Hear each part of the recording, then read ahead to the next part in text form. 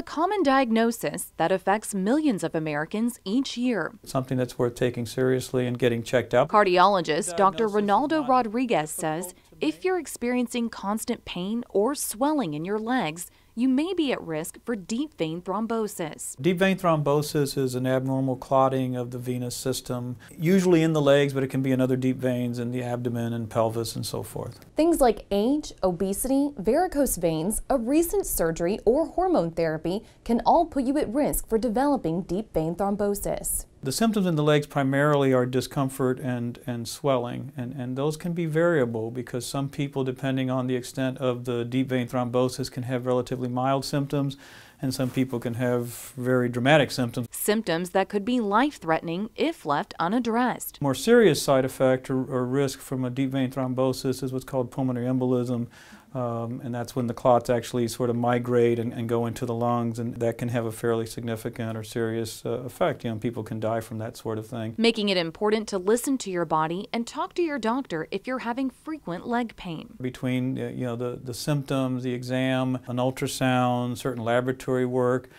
people can usually be detected before anything bad happens. Doctors typically recommend blood thinners, hydration, compression stockings, and regular exercise to treat deep vein thrombosis.